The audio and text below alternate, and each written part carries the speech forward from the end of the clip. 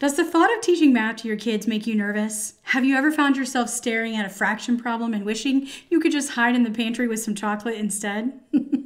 Maybe you're wondering how on earth you're supposed to teach something that once made you cry. Well, you're in the right place because today we're tackling homeschool math. If we haven't met, I'm Kim with Not Consumed Ministries. We help families grow in faith so that they're not consumed by life. Today I want to share with you a basic plan for homeschool math, K through 12, as well as some tips and tricks I've learned along the way. Well, let's start at the beginning. Math should be super fun. Okay, if I'm being honest, math is not super fun for me. And maybe it's not super fun for you either. Truth be told, I cried all the way through my calculus exam in college. Math was always a tough subject, but a necessary one. And that's where we need to start. Before we can tackle the how, we need to start with a strong why.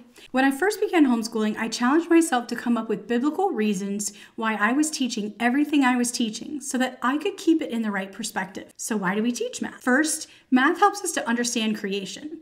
That's pretty hard to do if you don't understand the mathematical way that things work together. Second, math helps us to see God's perfect order. And third, math helps us to manage what God has given us financially. We need to be good stewards, not in debt, not filing for bankruptcy. We want to teach our kids these skills through the mathematics education we're giving them. For a Christian, the purpose of math is to better help us to behold the incredible glory of God through a more exact understanding of creation and the world around us. Math helps us understand the miracle of it all by helping us better define and explain it. I love telling my kids this truth. After all, the Bible tells us to work as if we're working for the Lord, which includes our school, and it tells us to obey our parents. But knowing that the subjects we're learning help us to better know God, understand our faith, and to defend it to others is far more motivating than the first two. Now let's dig into how to actually teach math, starting in preschool and kindergarten.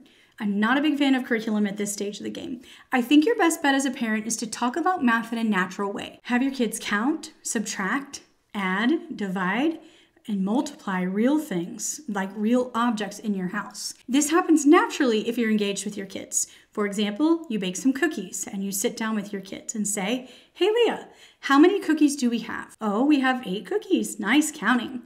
Now, let's divide, use the word divide, those cookies evenly among your siblings. How many cookies are each of you going to get? It's really important that we use those real words and help our kids get used to that kind of language because that's one of the biggest barriers when it comes to math. If we're teaching them the actual words, then when they see them in a formal math lesson, they already have the experience. It's not so foreign to them. Of course, the first time you use the word divide, your kids might not know what that means. That's understandable. You can go ahead and explain it by further giving them instructions. During pre-K and kindergarten, your main goals are to learn shapes, colors, number recognition, and how to talk about math and mathematical things. That's really it. Our pre-kindergarten curriculum all around town and our kindergarten curriculum backyard and beyond follow this formula of early learning.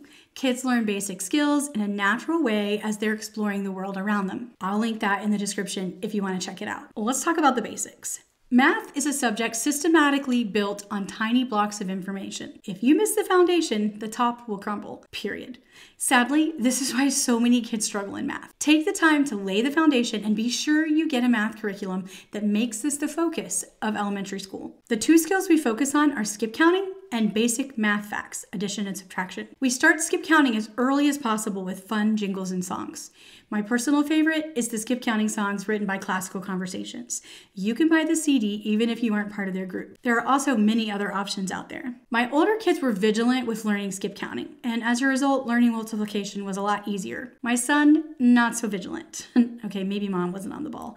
I don't know. Either way, we quickly realized multiplication was a much bigger struggle until we went back and did it the right way. Laying the foundation here is key. For math facts, daily practice is required until your kids have mastered addition, subtraction, multiplication, and division. Be careful because most math curriculum does not cover this in depth enough. They move on to other topics and kids get lost. Don't let that happen. Focus here even if nothing else gets done.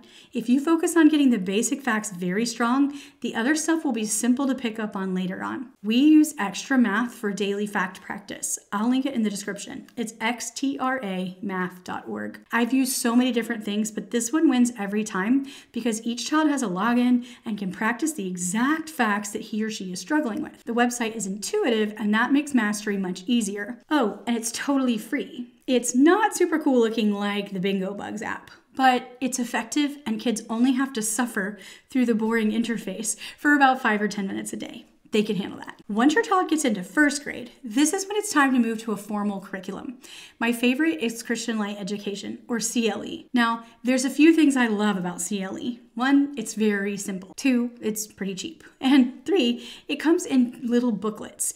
10 of them throughout the year for the child, so it's not as overwhelming as a large textbook might be. But most importantly, the entire goal of this curriculum is to help your kids gain independence, and that's exactly what the first and second grade should be all about. CLE is also really strong on math facts, which is very important as we've established. I find that a lot of curriculum is very, very weak on math facts. And like we said, math facts are absolutely the foundation to math success, so we can't skimp here. If your child does not grasp these, you need to go back and keep doing it. If you move on and you go into those higher level concepts and your child is still struggling with quick recall of addition, subtraction, and multiplication and division facts, they will not succeed in math. We want to make sure that our kids really have a strong foundation in that. That's why I'm stressing it so much. All right, third grade and up is where things get awesome. In our family, we moved to the much beloved, longest ever running curriculum for us, teaching textbooks. The reason I love teaching textbooks so much is because it teaches the lesson for me, taking me out of the equation so I'm freed up to help the other kids, and it gives kids the necessary practice without overwhelming them with busy work. I love that it's self-grading. They automatically know if they've gotten it wrong so that they don't do an entire math sheet completely wrong. When that happens, it's teaching them to do things incorrectly. It's training them to think the wrong way because we didn't catch the mistake the first time. I love that teaching textbooks fixes this problem with immediate feedback. So let's talk about 4 math rules that will decrease your frustration with the subject. First, your kids need a 90% mastery or better in order to move on to the next lesson. Why? Because math is about mastery. Math continues to build. We have to make sure that they're mastering everything that they do. This means that you're going to need to grade it every single day. That's why I like teaching textbooks. It does it for me. My second math rule is to use a cheat sheet. My kids use the reference charts from Christian Light Education.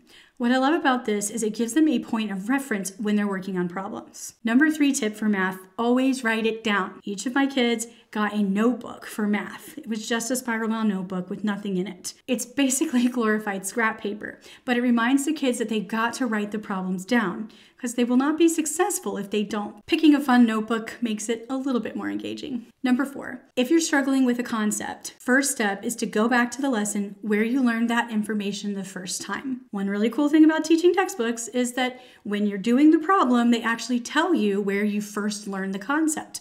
So you can go back and listen to the lecture again. I love that feature. But let's say you've gone back and you've listened to it again and you're still not really sure. Google it. There are many websites that can help you that have different videos that will show you a different way to maybe think about or work that problem or concept. And that will really help you and your kids to get over the hurdle. Let's get to high school. Most high school students will take the 3 standard courses of Algebra 1, Algebra 2, and Geometry. Your student will need these in order to score well on the ACT or SAT if they're college bound. We still use teaching textbooks for this, and yes, my kids not only did well on the test, one of them got a full scholarship based on her scores. So while some may think that teaching textbooks is a little on the lighter side, it works just fine for most kids. After the 3 standard math classes, I like for my senior to take consumer math. It teaches math skills for real life, like how to budget, calculate income tax, and understand saving and investing. Even better, it fulfills 1 high school math credit. It's a curriculum designed to set your student up for success by giving them opportunities to actually practice using math skills in real-world scenarios. They get to do projects on things that they are most interested in. Unless your student is on a STEM path and planning a career in math or science, consumer math is a far better option than trig or pre-calc because it sets teens up for success in the real world. I want to encourage you to have the confidence to teach math. You've got this. But if math feels like more than you can handle, rest assured you can always outsource it to a co-op or an online class. Your student might even take a math class at a local college and earn dual enrollment credit. Okay, that's it for math. I hope these tips and curriculum suggestions were helpful. We'll link to all of the things that I mentioned in the description below so you can find them easily. What's your favorite math curriculum? Leave me a comment and share it with others. Remember, you don't have to be perfect to be an amazing homeschool parent. You've got this, and I'm cheering you on. See you in the next video where we will talk about teaching language arts.